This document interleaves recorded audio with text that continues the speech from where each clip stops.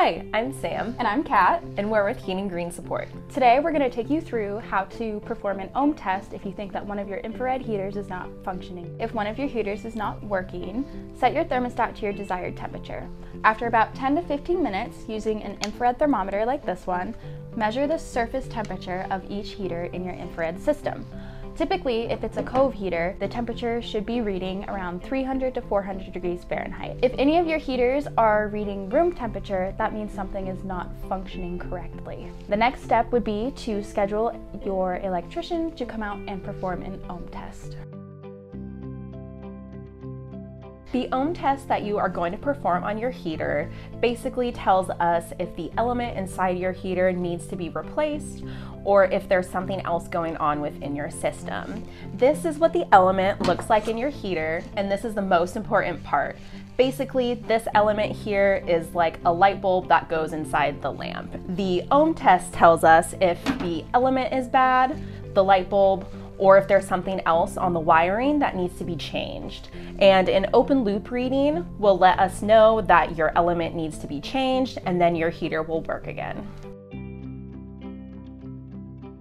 After confirming that your heater is reading room temperature, you're going to remove the heater from the mounting and also disconnect it from the power to access the junction box on the back of the heater. Then you're going to use the multimeter in the correct range for resistance mode omega and attach the probes to the black and the white leads from the heater.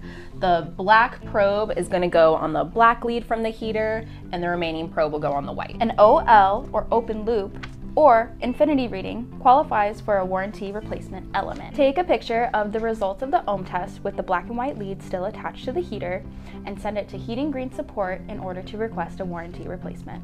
If your ohm test does not result in an open loop reading, this tells us that replacing the element will not solve the issue.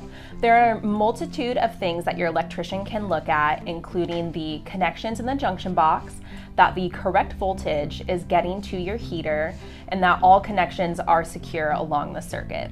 Another thing to check is that the voltage on site matches the voltage of the heaters in your infrared system. If you have any questions about running your heaters, about support, or any troubleshooting, please reach out to Heating Green Support at support@heatinggreen.com or 360-715-4328 extension 103. Thank you for watching, and don't forget to like, share, and subscribe. And we'll see you in the next video.